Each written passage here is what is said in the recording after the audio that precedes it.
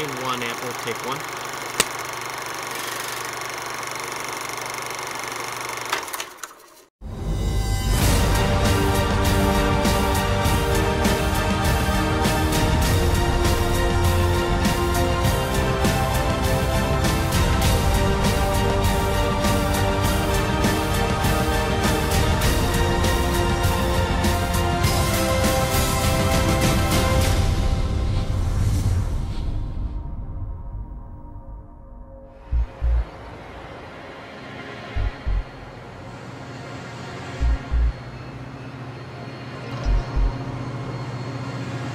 You know, I'm impressed each time I see the ship again. You know, it's so unique, and I think if you see it the first time, it's just very impressive to see this vessel with the rig, and you see there's something going on in that place with that many people who can live on that ship.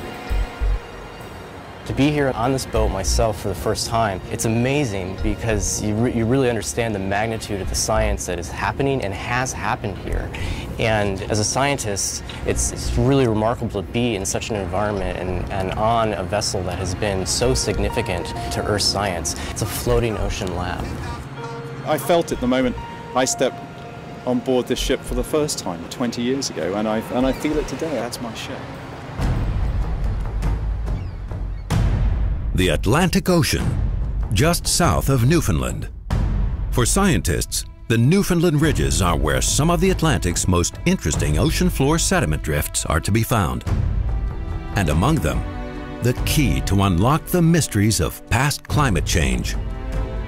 We go back in history here and look at a time where we know the climate was extremely warm. And we found a place that the principal investigators of this expedition have, through many years of work, they have found this spot where we have an archive in the ocean sediments that we can read, and we can learn about the relationships between the oceans and the atmospheres, temperatures and chemistry. That is really the main topic.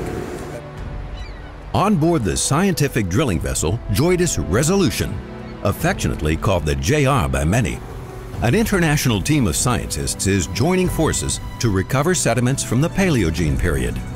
This is a fascinating era in the geologic past when the Earth was a lot warmer than today, but somehow changed to something closer to our current, much cooler climate. The Paleogene, this period of time that we're studying, that's from 66 to about 23 million years ago, looked very different than today. There were large tropical oceans and subtropical oceans, and polar oceans were much smaller. But as we progressed through this time period and we got closer to where we are today, those tropical oceans closed and polar oceans opened up, like the Southern Ocean, and here in the North Atlantic where we are, the oceans got wider and deeper. So the focusing and transport of heat on the planet by wind and by water was much different at the beginning and at the end of this Paleogene period. And so that's really interesting because it feeds back into these climate change events that we're studying, to trying to interpret and understand these climate events that we're uncovering in these ocean cores. The mission? To understand how the Earth changed from this warm greenhouse world into a cooler one with large polar ice caps. The sediments of the Newfoundland ridges hopefully contain enough detail to determine precisely what happened, when, and why. What we do is we go out and we make discoveries which give us a better understanding of how the world works.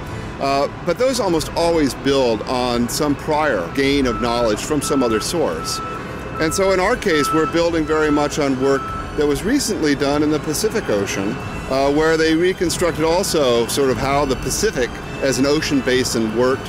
And here we are working in the North Atlantic, trying to understand, piece together in some respects how the global picture works. By reconstructing our planet's climate history, scientists can gain insight into how the Earth's natural system reacts to changes in greenhouse gas concentrations. This is of major concern for society because mankind is releasing a lot of carbon dioxide to the atmosphere very quickly by burning fossil fuels.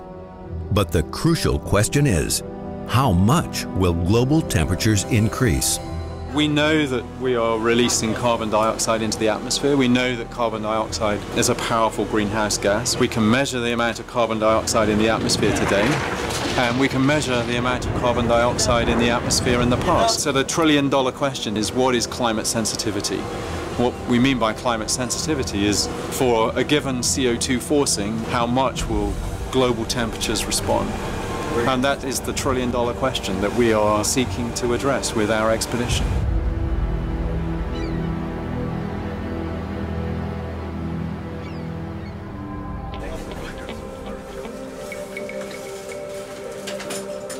Climate history is recorded in little tiny critters that die and deposit their shells in the sediment.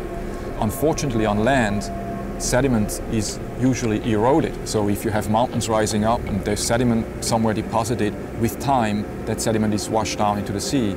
And it's only in the sea that we actually find very well-preserved and continuous records of Earth history.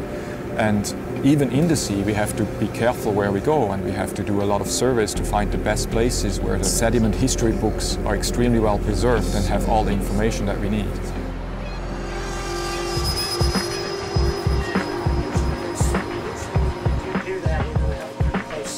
Now, when we're going into Newfoundland, we'll be going up into the Labrador current, written down along the side. Just for a reference with regards to the currents that we'd be working with as we were steaming to this site, you see my last position there at 0800, and we're just coming along towards our first location, and then operation starts.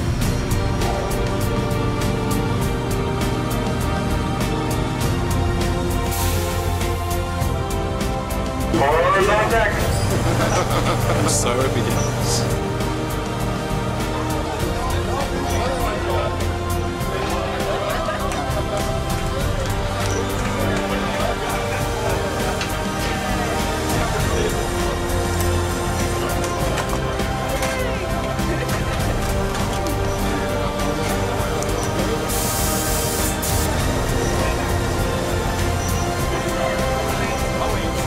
First core, so the first shot into the seafloor comes up, and everyone's all excited. A lot of us got up early, even though we weren't on shift, because we just wanted to see the first piece of sediment. It's hard to describe that we're so excited about mud.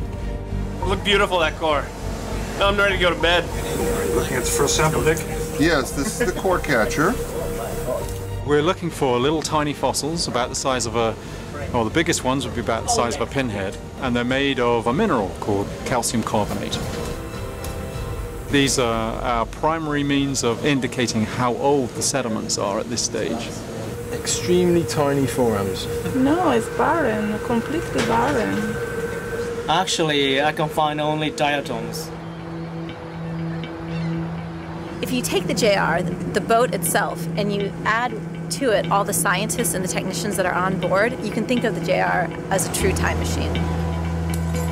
As you drill down into the ocean bottom, you're drilling back in time. And you bring these cores up onto deck, and you have no idea what time period they came from, but it's the people on board the JR that tell us that story. So we have two teams of people that are basically what I call the keepers of time. So these are the people who actually can figure out where we are in time. We hope that there are some foraminiferæ in there that tell us the age of the sediment, so that we can get a good handle of what we really get in our course. The biostratigrapher is basically a biologist who just looks at biology in past oceans. They not only know all the organisms of their group floating about in the open ocean today, they know that for every single time period for the last 150 million years. It's unbelievable. So that gives us a first guess of where we are in time. And the second team, the paleomagnetists, they actually look at which way the North Pole is pointing. And so if you look back in time, the North Pole is flip-flopped, which is kind of incredible, but the magnetic polarity of the Earth itself has changed. And they look at those stripes, and together, the paleomagnetists and the biostratigraphers are keepers of time. So they put us in a single place in time. And when you figure out where you are in time, you actually want to go out and see what was going on in the world. And so that's my job. If you come into the core lab and we're opening one of these cores where we think is around one of these really interesting time period where the world is changing, sometimes you open it up and you miss it. But other times you open it up and you see the world change before your very eyes. And that's super exciting. The first drill site revealed a series of dramatic turning points in life and evolution on our planet. However, the scientists can't always be immediately sure if they have recovered sediments from the targeted events. The reason for the excitement is that we've hit some really juicy targets. First hole, first site, 3 major stratigraphic events that everyone's excited about. We're looking at the KT boundary. This is the geological boundary between the Cretaceous and the Paleogene, the boundary where the dinosaurs went extinct, but a bunch of other things happened. There was a meteorite impact. It looks like we have captured in this core the ejecta from that impact event. Dinosaurs? No dinosaurs. Dinosaurs? No dinosaurs. So pretty exciting. Ocean drilling always comes with challenges. Sometimes heavy weather or strong currents can play havoc with operations, and drilling tools and equipment will need tweaking to work properly. When drilling thousands of meters below the sea surface and hundreds of meters into the sea floor, things can get complicated very quickly. What had happened is that we were trying to recover a complete record of the Eocene-Oligocene transition, where the Earth goes from being this really warm greenhouse into being a glaciated ice house. And it looked like there was this gap, basically, where the transition occurred in the interval between 2 cores from the first hole. Think of what the scientists do as reassembling the pages of a long-lost history book. It only makes sense if they have all of the pages and in the right order. But sometimes it's hard to tell if every page is accounted for. In this case, there was some serious doubt as to whether the team had succeeded in bringing up a vital core covering an important geologic interval. Now the other possibility is it's one of these. No, that's No, the question would be if it's in... Well, it could be like in here. So we're looking for the signal of Antarctic glaciation, maybe glaciation in the northern hemisphere, by looking for flickers in calcium carbonate preserved on the seafloor in the North Atlantic. And that basically reflects variations in the acidity of the ocean and how much carbonate the ocean can store. The other thing that's important here is that we could spend a whole day, basically about $100,000, to go and make sure that we have a complete record. But we may actually already have it on the table in front of us. So that's what the excitement's about. It was very exciting because it showed how everyone's input was really important to determine whether, in fact, that core had done what we wanted it to in the first place. And in the end, of course, we decided that it had, and that it wouldn't be necessary to go down and get a sea hole after all. This is what has been described as the mother of all climatic shifts in the last 65 million years of life on this planet. Earth becomes glaciated for the first time, right here.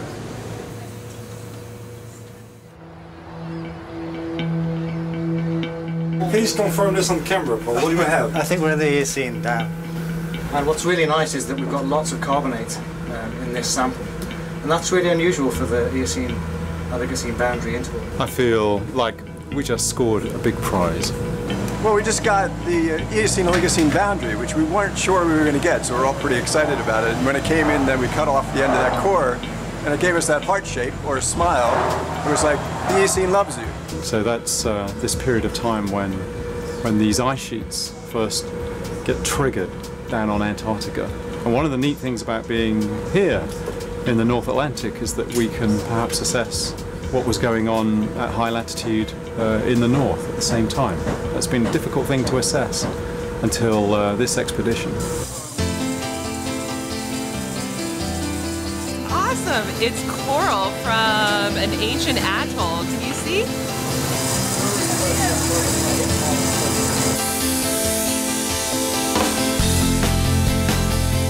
This was a really crazy day.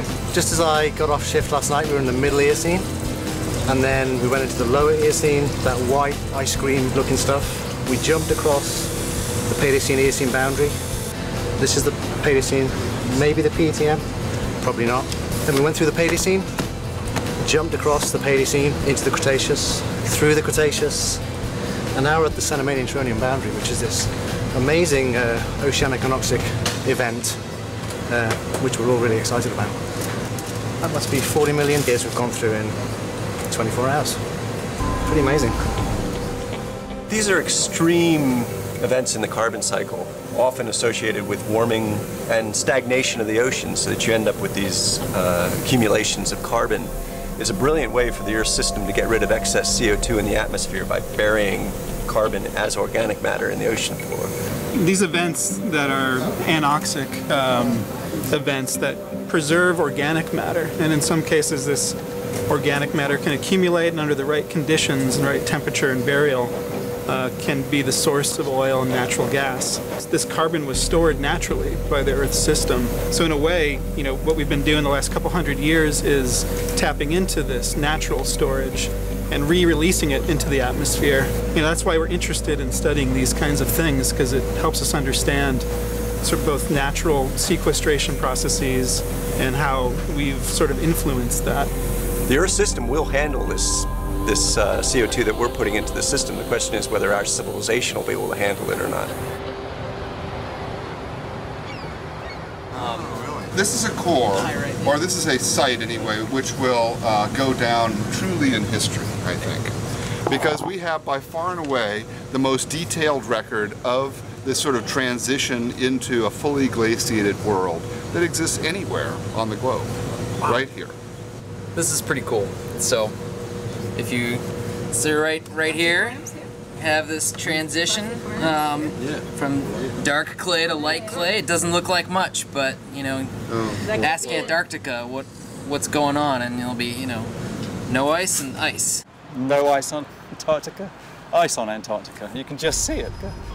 There's nothing that quite comes close to either seeing something on the core table or plotting a data set for the first time and looking at it and realizing that you're the first person to have seen some fundamentally new insight into how the world works. What job could be better than that?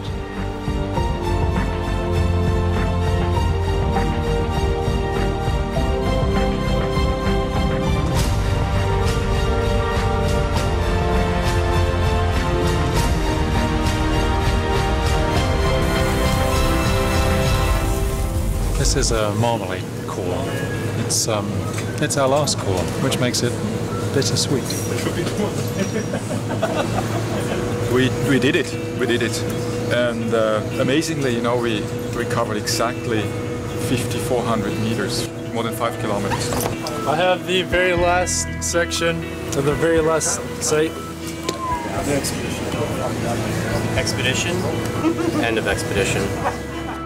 This expedition was very successful, a Grand Slam home run in baseball terms, but there was a moment when it was not clear whether the team was on the right track. Some drilled intervals turned out to be younger, and others a lot older than the primary targets that they were looking for. So to retrieve exactly the right intervals, the team needed to change the plan underway. What we essentially did is we went on a hunt for the right stratigraphic interval. It was the most interactive drill site finding exercise and expedition that I've ever seen, and it was extremely successful. So one of the great aspects of science is being able to adjust, you know, and change your attitude, your views on how something works. Throw away the preconceptions that you started off with, and you know, and take off on a different direction.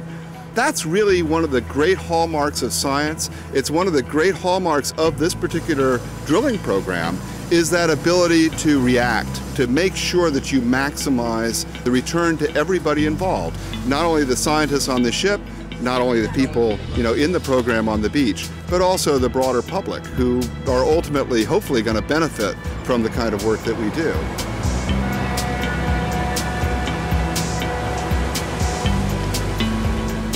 What's up? What's in front of us? Land.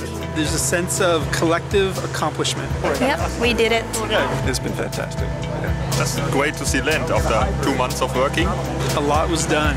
It was pretty cool to be a part of it.